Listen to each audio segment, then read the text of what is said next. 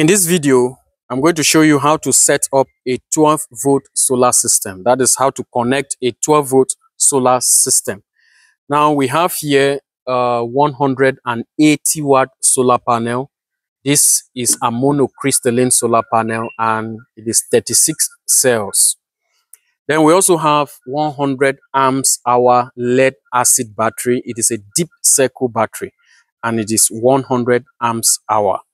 Then here we have our 1000 watts inverter. It is a 12-volt inverter because the system we are connecting is a 12-volt system. This is a 12-volt battery. So any inverter we are connecting here must be a 12-volt inverter. If we want to connect a 24-volt inverter to this system, it means we are going to use two batteries and we connect the batteries in series to give us 24 volts. But for this setup, it is a 12-volt system. So we are using a 12-volt inverter and it is 1000 watt 12 volts to AC 230 volts. Then we have our solar charge controller. You can see the controller. It is 40 amps solar charge controller. Then the rated voltage is 12 volts and 24 volts. It means you can connect this charge controller to a 12-volt system or a 24-volt system. It is automatic. Once it sends the voltage that is 12 volt, the solar charge controller will on. It will work. If it is a 24-volt system, it will sense that voltage and also work. But you cannot connect this charge controller to a 48-volt battery bank. It is only for 12 volts and 24-volt battery bank. So it will not work if you connect it to a 48-volt battery bank. And you can see the maximum PV input power. For 12 volts, the maximum PV input power is 520 watts.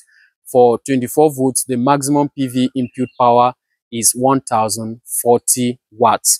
And this charge controller is a PWM solar charge controller. Now, if you look at the terminals here, we have 6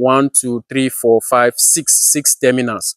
The first two here are for the PV input. You can see the solar sign there. For some other charge controllers, they will write PV positive, PV negative. That is, PV there is photovoltaic. So here we have positive, negative. Then here is the battery input, where you connect the battery. That's if you want to link the solar charge controller to the battery bank, you connect the positive of the battery here, the negative of the battery here. Some charge controllers, you see BAT positive, BAT positive, BAT negative. The BAT there stands for battery. Then this side here is for load. If you want to connect a DC load to this charge controller, maybe a 12-volt or 24-volt load. So you need to look at the voltage of that load. If you are using a 12-volt battery bank, it means you need a 12-volt load to connect here. If you are using a 24-volt battery bank, then you can connect a 24-volt load to here, this charge controller. So we also have our AC load. This is our bulb, because this bulb is AC. So that's why we need the inverter to convert the DC that is stored in the battery bank to AC. Remember, what the solar panel is generating is DC. What is stored in the battery bank is also DC. And we want to power this AC load. So we need an inverter to convert this DC energy to AC energy. That is why you see it is written here DC 12 volts to AC 230 volts. So the solar charge control, the inverter will convert the DC to AC. Then we have our cables. This one will connect these cables from the inverter to the battery bank. That is, we use cables to link all these components together. So if we are connecting the inverter to the battery bank, we need these two cables. They are positive and negative. You can see them red and black. This is the input side of the inverter, the DC input side of the inverter. You can see red here stands for positive, black stands for negative, and you can see the signs there, plus and minus. So always be mindful of the polarity, all these positive and negative signs, so that you will not mix them up. If you mix them, you can destroy either the charge controller or the inverter, or you can even destroy your battery. So be careful when you're doing the connection. Be mindful of this polarity. Take them into consideration. Then we have another cable here that we are connecting to, that is between the battery bank and the charge controller. We also need a cable to link the charge controller to our battery. So this is the cable we are going to use. You can see the locks there, the cable locks. The essence of this cable locks is to fit this cable firmly on the terminals of the battery. So I'm going to show you the steps we are going to take to connect, to set up this 12-volt system. So the first step is that we are going to connect the solar charge controller to the battery bank. Now, this is the rule. When you are connecting your solar charge controller, don't connect the solar panels to the charge controller before connecting to the battery. Always connect the solar charge controller to the battery first before you connect your solar panel. Then when you want to disconnect, disconnect the solar panel first before disconnecting the battery. Don't connect the panels first before, that is connecting the solar panels to the charge controller before connecting your battery bank to this charge controller. That can destroy the solar charge controller. It will destroy the internal circuits of the charge controller. So connect the charge controller to the battery first. The charge controller will sense the battery bank voltage. Then it will stabilize itself before you now connect your solar panels. So that is the first rule you need to know. If you mix it, you can destroy your charge controller. So we are going to do the first thing. But since we are also connecting this inverter to the battery bank, we are going to do the connection together. That is both the charge controller and the inverter. We'll connect them the same time to the battery bank. So we'll take the negative, the positive. We're going to connect them. This is the positive. So this is what we'll do.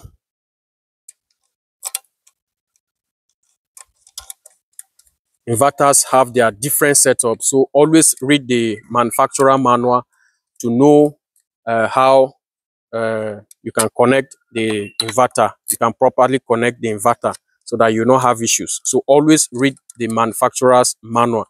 The manual there is the mind of the manufacturer. He's not there when you're connecting it, but from the manual, you can read the mind of the manufacturer and know what the manufacturer needs and how to connect his device.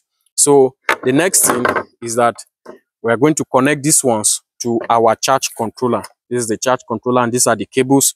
So we connect the positive first to the charge controller. This is the positive, and we are going to connect it to this positive terminal. So when you're connecting, make sure it is firm.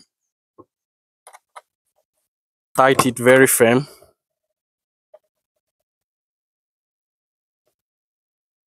Yes. Then we'll now take the positive and connect together with the positive of our inverter. You can see the positive of the inverter, the positive of the charge controller. So we are going to connect them together. Oh, sorry, I mixed the heads. These bolts cannot pass, so I'm going to remove it. So always check. You can see these 13 bolts cannot pass here. So this one here is for the inverter input terminal. So you can see them. This head here, this cable lock here is bigger than this side here. So we go again. So positive of the inverter, positive of the charge controller. This is our cable. Our bolt. We're going to tie it here. Our knot. We're going to firmly tie it here. You can see it. It should be very strong. You can. Strong. Then we now take the negative. We're going to connect the negative to the charge controller.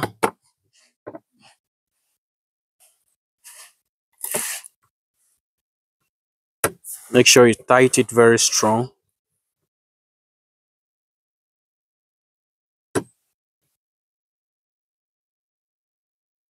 Yeah. Then use this one. We also take the negative of the inverter, the negative of the charge controller. When you want to connect this other terminal to the battery bank, it may spark. If the battery bank is fully charged, you can hear the spark there. Tie it very strong. So you can see that the charge controller is on, and the voltage of this battery, the charge controller is reading it. It is 12.6 volts, but there is no solar input. So there's no sign of solar input, and the battery is not charging. So we are now going to connect the solar panels. These are the terminals of the solar panels, positive and negative. So we'll connect the negative terminal.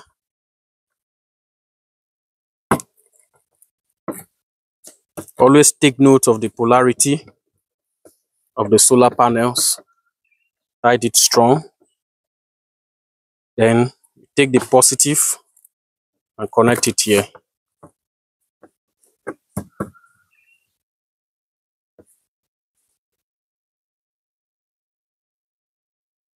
All right. For the solar side, the battery, the charge controller, and the solar panel, they are working. The solar panel is charging the battery. You can see that from the charge controller. It's also reading the temperature of the battery, and the temperature of the battery is 27 degrees centigrade. So we are going to now test the AC side. We are done with the DC side. Let's test the AC side to see if the inverter will convert the DC to AC. So we are going to switch on the inverter. This is the switch here, on and off. You can hear the sound. So the inverter is on. We are going to connect our load, our AC load, to the inverter to see if it can power this load.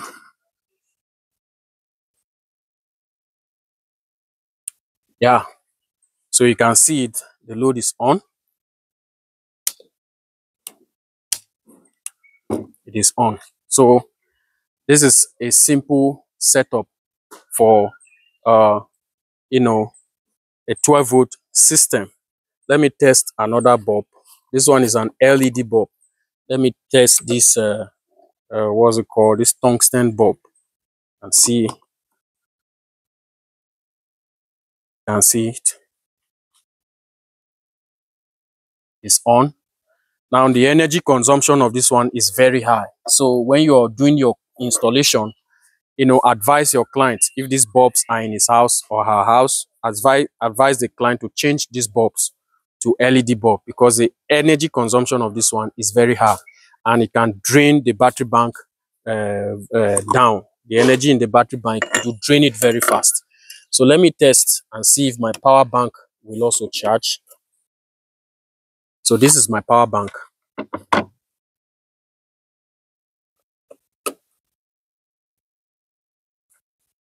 Okay, you can see it's charging. Oh, okay, you can see it. My power bank is charging. All right. So this is how to set up a 12-volt system. Now there's something that is missing here, and what is missing is protection. This system is not fully protected. So we need breakers, we need fuse, we need such protective devices, OCPDs, overcurrent protection devices, to protect this system.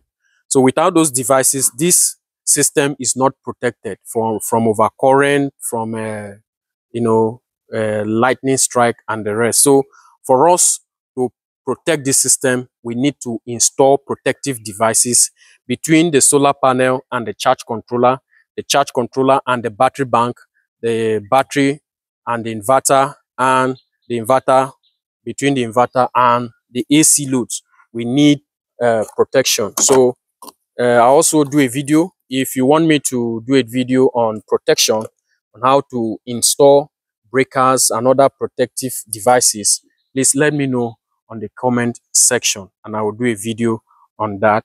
So So this is how to do the setup. If you're interested in my PDF on step-by-steps on how to size a solar power system, there you learn how to size the cables, all the various components of a solar power system. If you have your daily energy consumption, how to size all the solar components, the cables, the breakers, the fuse, and other protective devices. Even if you want to incorporate a generator to a solar system, you can incorporate a generator. The generator will be charging the battery and also supplying you the power you need to run your loads, and the excess power will be used to charge the battery bank.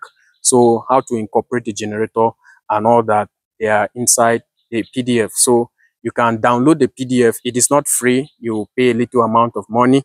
That is to support me and also encourage my work.